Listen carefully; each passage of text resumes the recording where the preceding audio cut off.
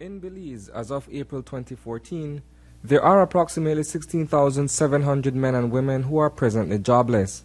It is a significant figure when one takes into account that the total number of unemployed workers has reduced by a mere 3.6%, or roughly 600 people since last year. While the unemployment line has been shortened by a fraction, recent statistics show that the Belize district has experienced a boom over the past year. The contributing factors for the increase in labor include ongoing infrastructure works within the city. Prior to 2011, there was an increase in the unemployment rate generally, and then it is now bottoming out at the 2013-2014. And so there is a possibility that the trend will continue and the bottoming will continue. Now, I rather suspect, however, that there's a lot of jobs being created, and they're basically seasonal work. And so when the construction around the city finishes, and when the oil prospecting finishes, then you might want to think that there might be an increase again. The number of persons employed grew by 3,200 to around 134,600 men and women. A majority of the additional jobs created in April are positions that are being occupied by men. The unemployment rate among women currently triples that of men.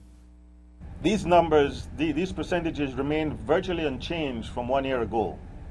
1 year ago, the males, there was 1% more, 80.0 practically percent males in April 2013, and we're basically just slightly down by 1%. And similarly for females, we are virtually the same mix in the labor force as of April 2013.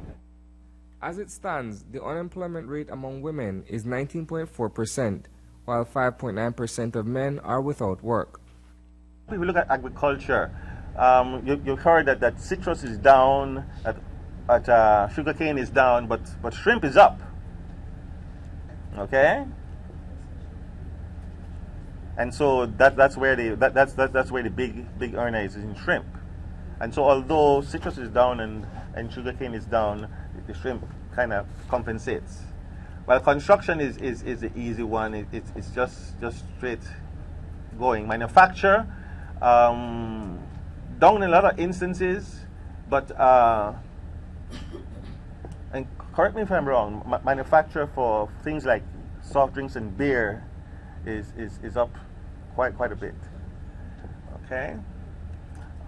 What else? Interestingly enough, education is up. I don't know if that said something. The average monthly income of employed workers fell by almost $100 to $895, suggesting that many of the new jobs are low-paying. The segment of employment in the goods-producing sectors went up from 31% to 36%, showing increases in construction and agricultural jobs. Unfortunately, I rather suspect that that in construction, the jobs are probably fairly low-paying kinds of jobs. Really nitty-gritty, grungy work. I rather suspect the same would be true for the fisheries, for the shrimp. Well, they can't hurt to study engineering and that sort of thing. Well, I don't know if you can study engineering. There's a certain manufacturing thing, but the sector is so small that you can't really absorb very many brewmasters, no? Okay. I would like to point out on a whole that the educational levels for people actually employed is fairly low. It's fairly low to start off with. It's primary school for almost 60% of the employed. Ethnically, Garifuna workers continue to experience the highest rate of unemployment, even though their rate fell by as much as 4 percentage points from 2013. Creole workers are close behind at 16%. Maya workers, on the other hand, recorded the lowest unemployment rate at 4.5%. Reporting for News 5, I am Isanike.